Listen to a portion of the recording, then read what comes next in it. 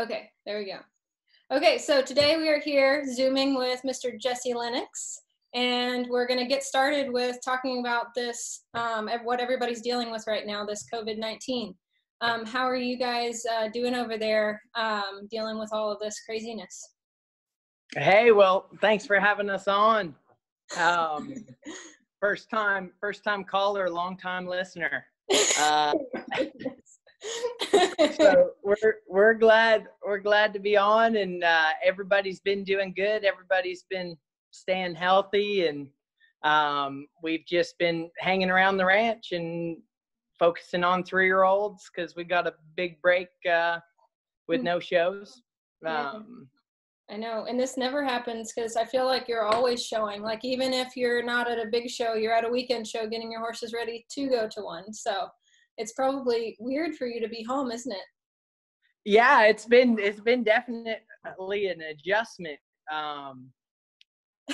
for the last 10 years or so. I feel like we go weekend show or aged event, or we just try to be showing all the time. So it's been kind of I guess I miss it. I miss showing all the time, but it's been nice.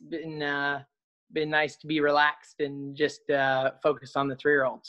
Yeah. Well, so other than the 3-year-olds, have you taken up any like hobbies or anything like that? I don't know if I, say hobbies like intense, heated passions. Yes, I suppose I've pursued a few of those. I guess really what I've been trying to accomplish, and I don't want to toot my own horn, but I think I have really solidified myself as the Lloyd Cox of pony cart driving on Facebook. Yeah, I've seen it. It's pretty good.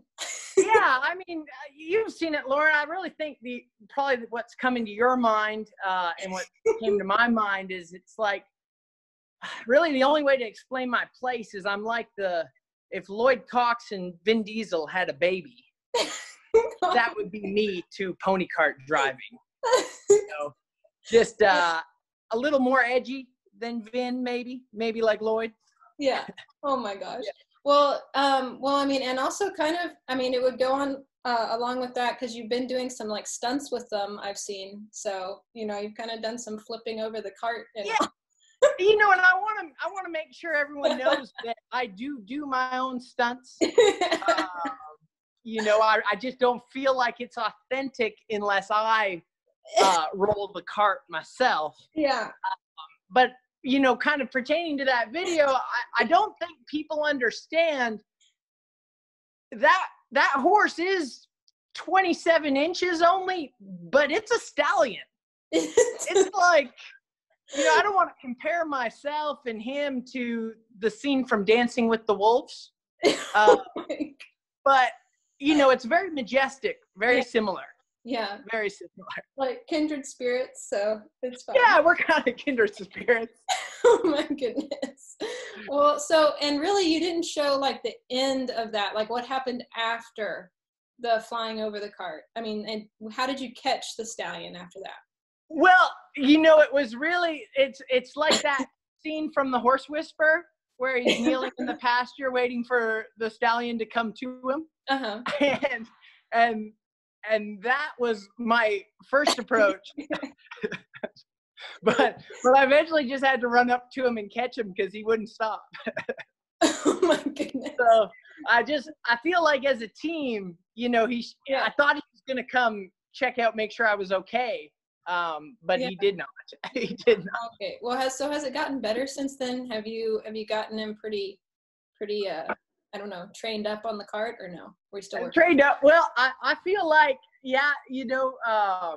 we're starting to gain on him. We're still struggling going downhill.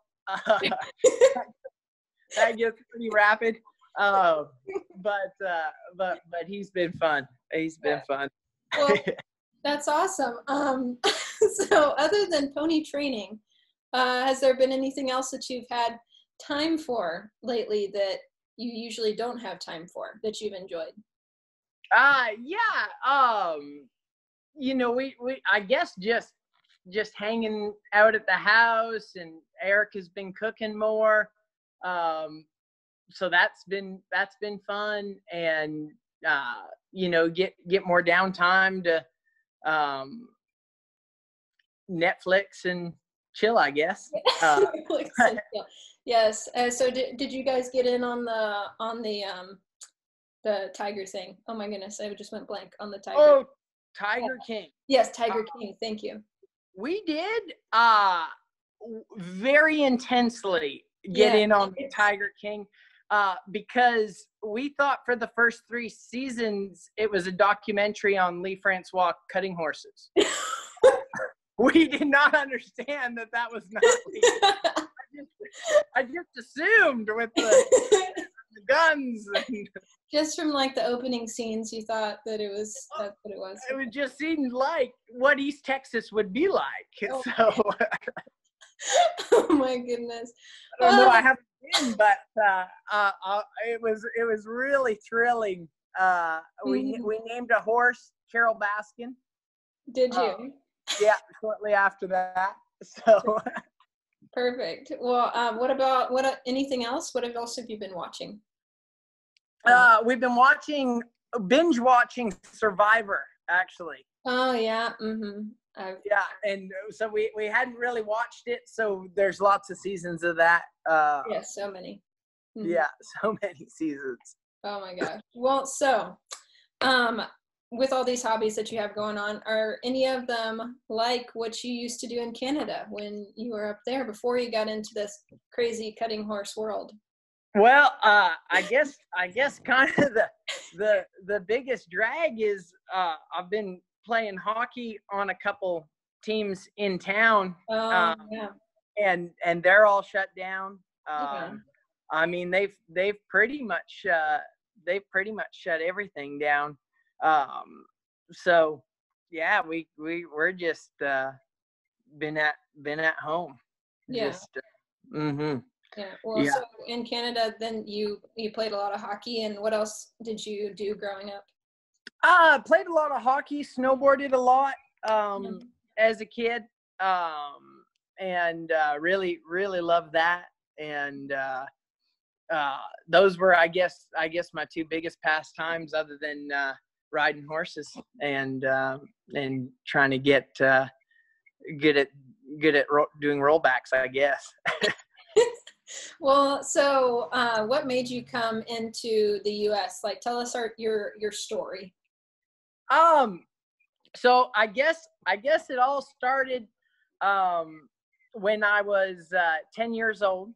Mm-hmm. I got my first job was to clean stalls at the barn down the road every Saturday, and my dad would have to drive me over there, obviously, and then he'd have to stay there all day while I worked and undo stall doors for me because I wasn't big enough, and it was an older style barn.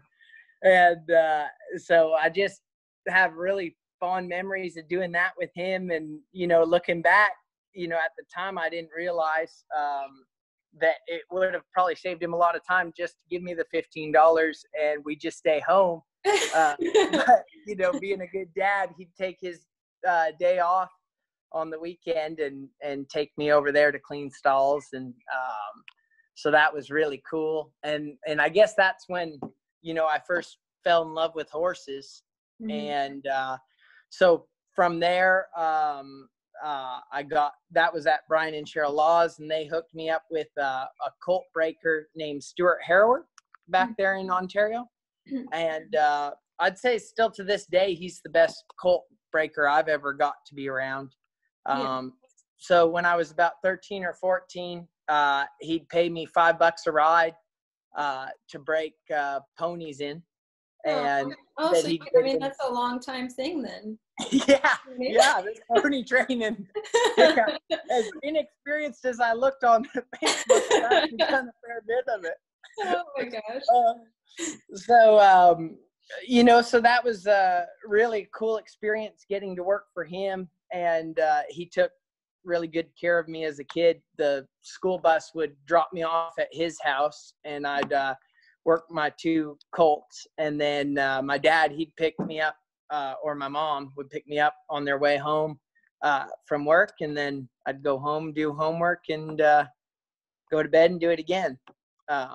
So that was kind of my first, that's when I decided I was going to be a horse trainer. Yeah. Well, and so then what pushed you into cutting? I mean, where did you see it first? Oh, so I saw it about the time I'm 10 years old. My uncle, who lived way out west in Alberta, he's a dentist out there. He came for Christmas, and he bought, he had brought in the VHS of the fraternity finals. Mm-hmm. And so that's the first time I watched cutting. I think it was Kathy Dawn on Royal Fletch, actually. That's a good one. Yeah, it was super cool. And so I just decided that I love that. That looks so cool. So while I was in high school, all the way through high school, I'd break 2 colts a month and get my $5 a ride. And until I got done with high school. And then my uncle hooked me up with Jerry Hansma, Paul and Winston's brother, that's still up there in Canada. And I went out there to work for him at 18. And he really took me under his wing and taught me everything about cutting. And really, well, I guess a lot of the foundation of my horse training stems right from him. During that time. And then I was doing that, and I'd gone, when I turned about 19 or so, I get a job offer to work for Fred Miller, which was a non-pro there in Claresholm in the same town as Jerry. And he offered me a job to train for him out of his place. And I could live in the motel room. He owned a motel in town. And Jerry had told me, to be careful that, not to do it. I was going to starve. I'm only 19. And he was 100% correct. I did starve living in that motel room. And, but I had a lot of fun. And I guess that's when, I got to show some, I worked for Jerry. And so then at about 20 years old, Jenna Hunt called me, actually, because she was working for Casey Green, and she's Canadian, so I knew her when we were kids. Mm-hmm. And she said that Casey Green's looking for a 2-year-old guy, and would I want to move to Texas? And it was about that time that the managers of the motel had came to me and told me that the bank was getting ready to take the motel. Oh. So I was needing to make a change, I guess. So yeah, I thought I'd come to Texas for about 6 months, and I've been here 11 years now. Yeah. Still working on that 6 months. Yeah. Well, so you came to Texas, and then how did you end up at, because really, like, you got your biggest, I don't know, opportunity when you made it to Alice Walton's, correct? Absolutely. Yeah. Okay. I moved to America in October, I think of 2009, and I'm working for Casey, and we're working at GCH, and we all lose our job there at GCH. We all lose our job there at GCH, and Casey tells me, "Sorry, man, I'm not going to be able to keep you, but I'll help you find a job." Mm-hmm. And he had worked for Alice back when he worked for Eddie. Mm-hmm. So he called her for me, and he called Tony Piggott, was her horse trainer at the time. Mm-hmm. And he had just won the fraternity on Rock and W. And so he called up there for me and arranged a meeting. And so I got in my 93 Toyota Camry and had all my life packed into it. And I'd given everything I had up in Canada to come down to Texas. And I think we're 3 months into my job at GCH and there's no job anymore. So I go, he gives me the address to Alice and I just drive over there, and she cooked me some borscht stew, and that she hunted herself. And if you know Alice, which I'm sure you do, that's very, very her. And her and I hit it off that night at dinner just fantastically, and me and Tony hit it off. And so I started breaking colts for her. And I start the Boone there and Fortune Bend there in that first crop. And I just remember I couldn't even believe the horsepower that's in Texas. Of course, you know, when you're, I think there were only 7 breakers that year. And so when 2 of 7 are the Boone and Fortune Bend, you're pretty spoiled. And just being a kid from Canada that's just, you know, broke whatever we got up there, it was something else to get to feel those kind of horses in my first year. So we go 3 months at that job. So I've been in America, I think, a total of 5 months or 6 months. And Tony decided to quit and at Alice's, and that left just me there. So now I'm just a kid from Canada. I've won $10,000 and I've been a cutting horse trainer, I think, since I was 18, and I'm 20 now.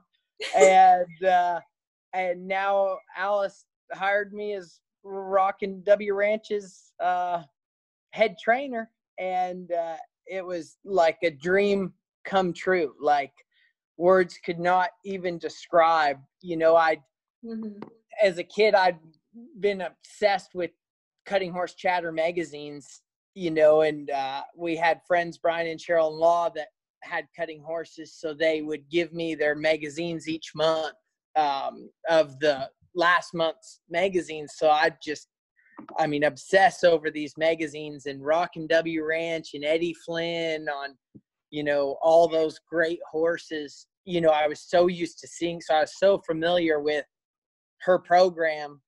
When I got the job, it was such a dream come true.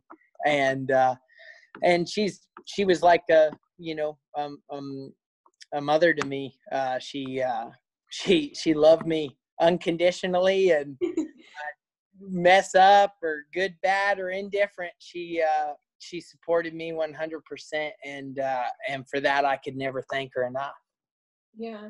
Well, and so obviously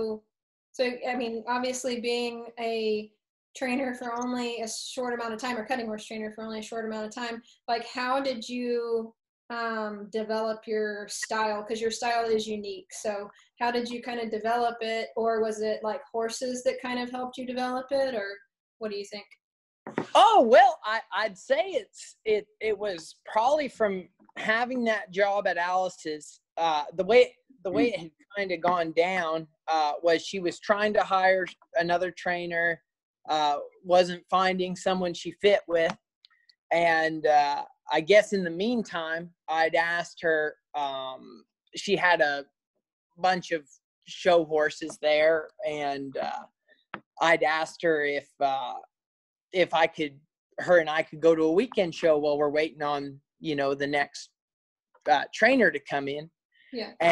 And there was a mare there that was 5 years old, a dual ray mare that was afraid of cattle, and she had never been showed, but Eddie and Tony had trained her. They just hadn't showed her yet. And Jerry Hansma, when I was a kid, had me a trick for horses that are afraid of cows. In a round pen, you just basically like get them over their fear of the cows in just a little breaking pen. And so I did that, played with that horse, and me and Alice are planning to go to that weekend show. And I say to Alice, I say, do you mind if I take this dual ray mare?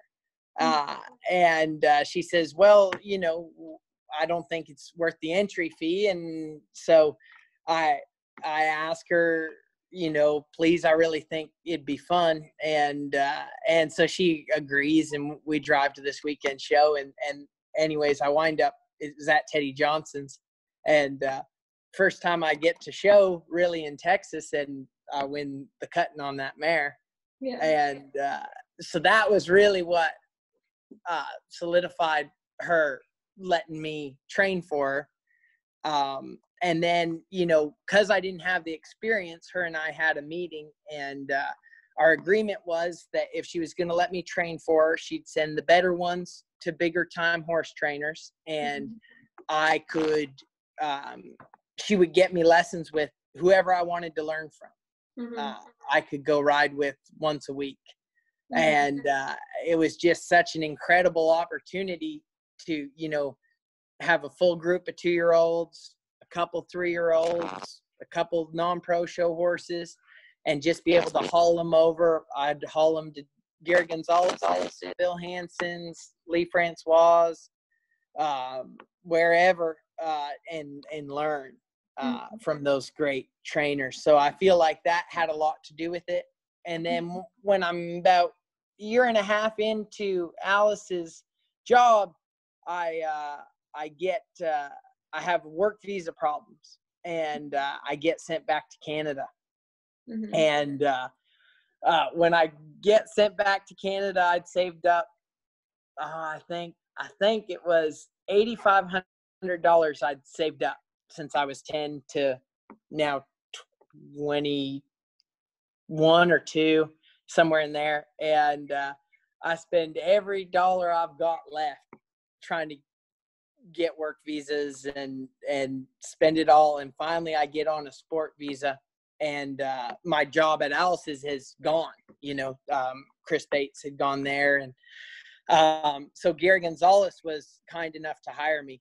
And so I got, I'd really say the turning point or the style development in my program today came from the year I worked for Gary Gonzalez when I got back about 21, when I was 21. Yeah. Oh, that's cool. Yeah. I actually didn't know about that little go back to Canada and come back and all that.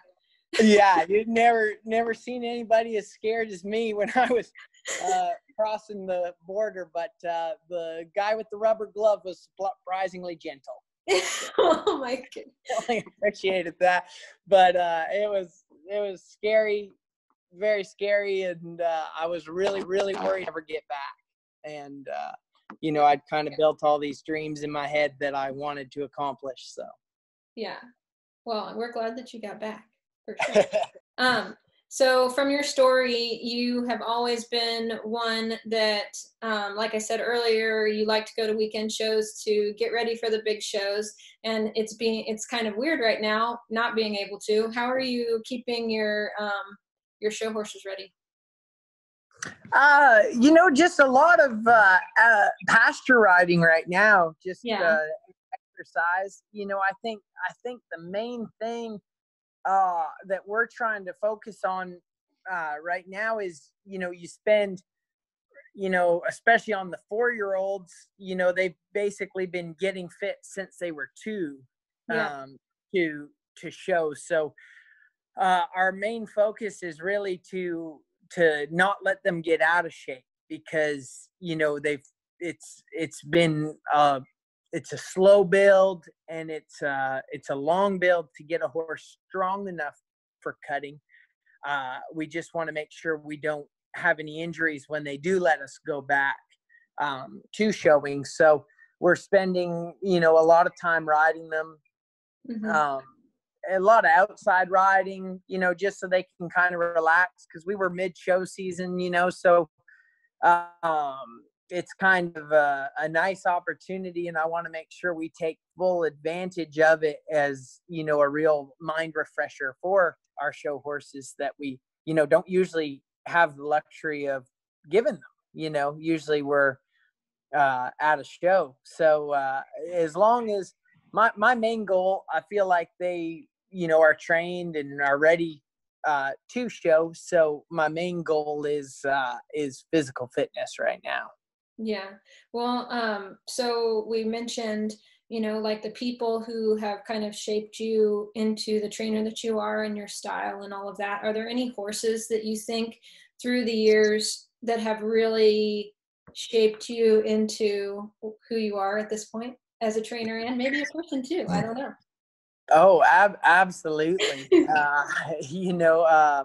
I think, it like some horses that there's, a bunch of horses that have given me, breaks at certain points in my career where, I really think, if I hadn't had that horse then and the opportunity to show that horse right then, I would have, maybe never made it.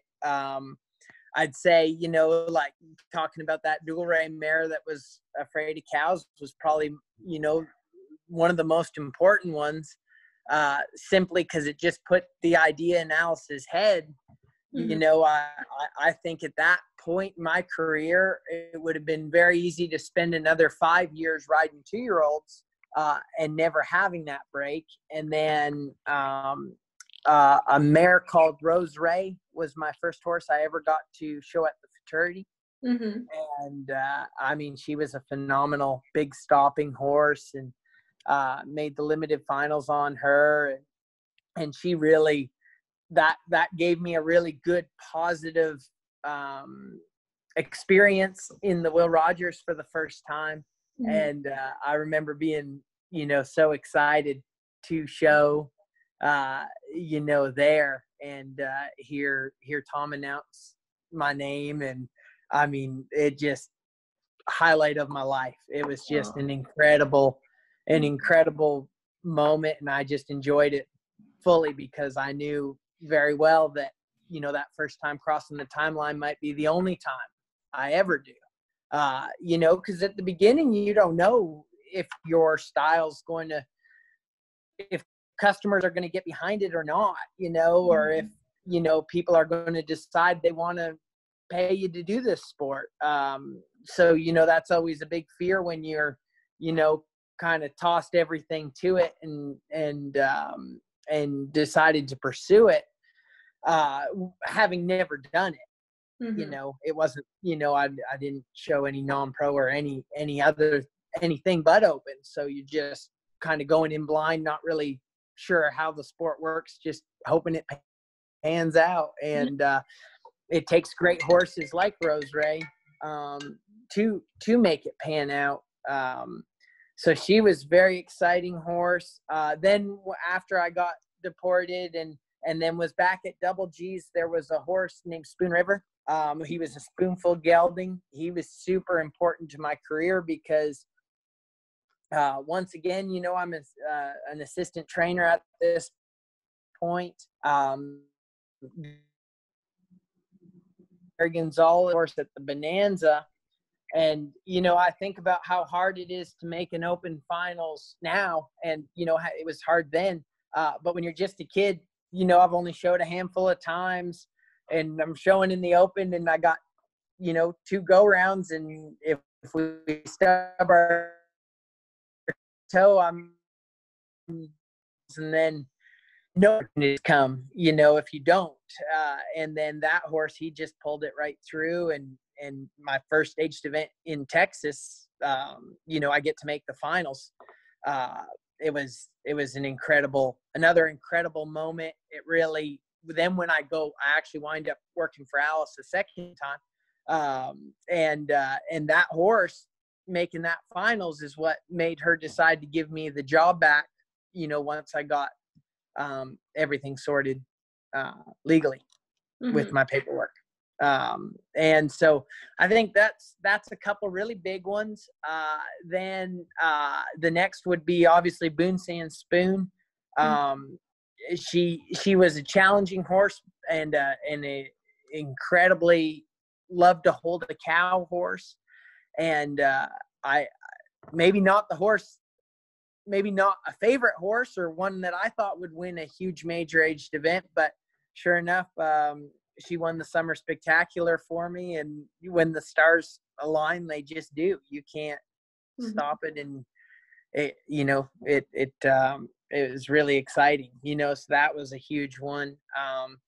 As far as style, I guess when I started getting into some of the horses like Boone Sam Baby, I feel like by the time I was training those, I was 2 or 3 crops in, and so I was now just not just trying to get a horse to hold a cow. Now I was trying to get a whole horse to hold a cow different, and so I guess, when you're talking about style and stuff, maybe that's when that starts popping up. And that was a really great mare, for sure. And then I can't close this question out without talking about my favorite horse of all time, Sink I'm Hot. If I wake up after having a dream about cutting, and think about a horse, that's how I wish if I could do anything I wanted with every horse, they would all do that. Because that horse, like, I don't think I've ever had anything fit so well. It was, from the first time I got to work her, late in her 2-year-old year, till the last stop and turn. I got the world finals this year. Her last time working a cow, she was so incredible, just a life changing animal. Yeah, she's pretty spectacular and so unique. And you're right. I mean, I feel like if there was a horse to fit you perfectly, she is definitely the one. So I agree with you on that wholeheartly. You were a lot of fun to watch with her. Thank you. You're welcome. And then, so I thought that I would close our little talk with, so you and Erica recently got married in December, and you guys have been dating for a really long time. So we were super excited when you guys did get married in December. And how is it being a newlywed during this whole quarantine? And keep it relatively PG. Yeah, for sure. Yeah, no, it was a long courtship. It took me 6 years to talk her into marrying me. We had our first date. It actually took me a long time to talk her into the first date. It took me even longer to talk her into being my girlfriend. It's been a sales pitch the whole way, but I'm so glad that she said yes, and it's just been the most fun, and I'm so lucky to have. It's been the best part about making the move to the United States was meeting her. So it's definitely great, and then. Quarantine's been good. It's a good way to test out the marriage. I feel like is I can be a lot to deal with all the time, a little high energy and a little fidgety. So without having 10 sets of cows to watch every day, I feel like I have a lot of energy. So she's been an absolute saint to put up with that, and I feel like if we can make it through this quarantine, we're doing real good. So. Yeah. Oh, good. I'm glad that between the Netflix and pony training and whatnot, I mean, surely by the end of the day, you're a little bit tired. I don't know. Yeah. It's hard to find enough stuff to take it out of you at home, like going to a month-long cutting wheel. So. Yes. It is for sure. Well, I appreciate you very much taking the time out of your day to talk to us. It was really fun to chat with you. And I'm just looking forward to the next time we all get to go out on the road again. I haven't gotten to show very much myself this year, and I was like ready. And then now we're standing. Yeah. So. now we're stopped. Yeah, it's the worst. Well, Lauren, it's been an absolute pleasure. I'm just gonna get back to my stretches and the rest of my day. So thank you very much. Yeah. Thanks, Jesse. Bye. Bye.